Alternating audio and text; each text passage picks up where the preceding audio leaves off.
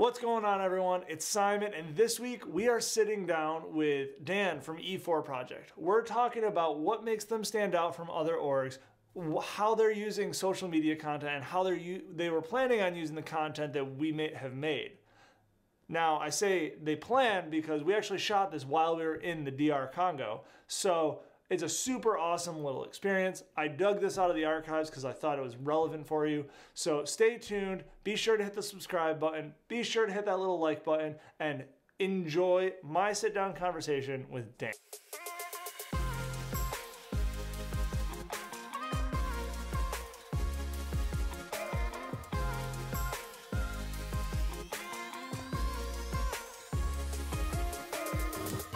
This is the first time that we have worked together. Correct. Actually meeting in Entebbe. Yes. Which was kind of crazy when you think about it. When we first started talking, kind of what was your vision for doing video here at Nebo? Yeah, so I knew that we have a ton of stuff going on and a lot of projects that we want to launch soon that we haven't done much talking about yet.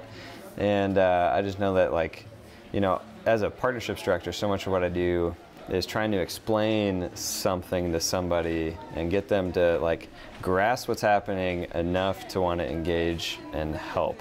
Yeah. So doing that, pictures worth 1,000 words, while a video is worth 1,000,000. Yeah. So being able to get someone that cannot just shoot iPhone video like I can, but do a proper storytelling job, I knew was super important for what we want to do in the future. And so when we got talking and kind of started to pan things out, were you feeling comfortable? Were you still a little nervous? Because we hadn't actually done anything in that, so Yeah. Well, you sent me some links to your stuff, and so I saw what you'd done before, and it was pretty good. So I was like, all right, he's the guy. So.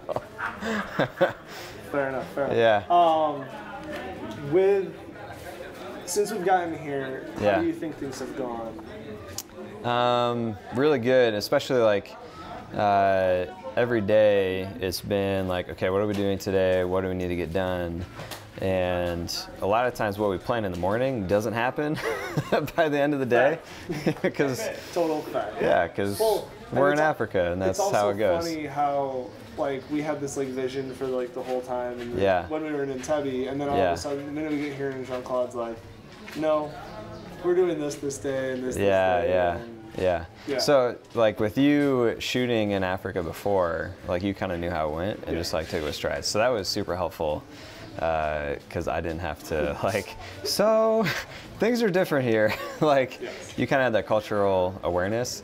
And then bringing a second shooter was great too, because all the amount of gear you guys are bringing has been awesome.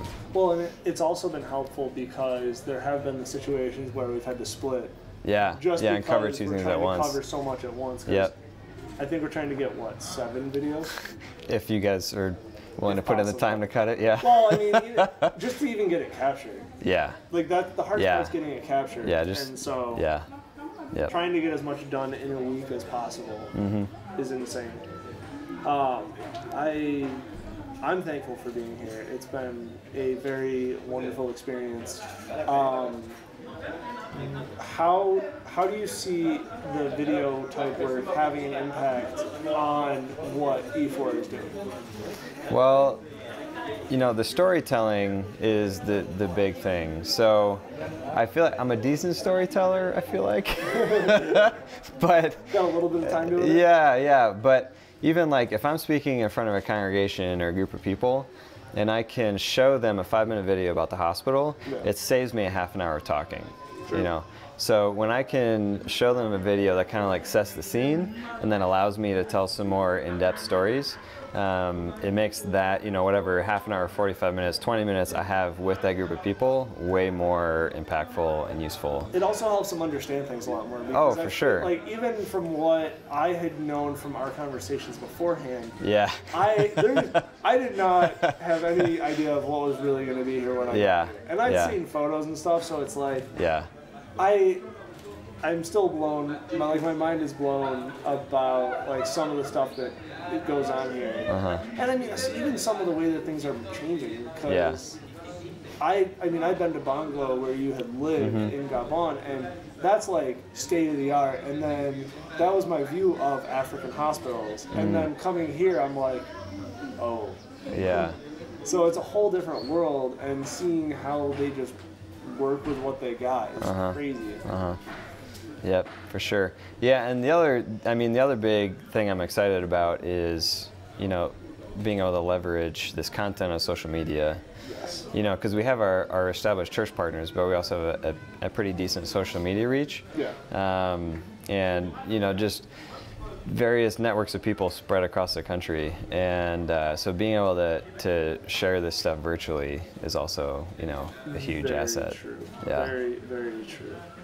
Awesome. I just wanted to sit and talk with you for a couple minutes. That was really it. Yeah. I appreciate it. Yeah, I thank you guys for coming out and schlepping 50-pound video bags around in the heat all day.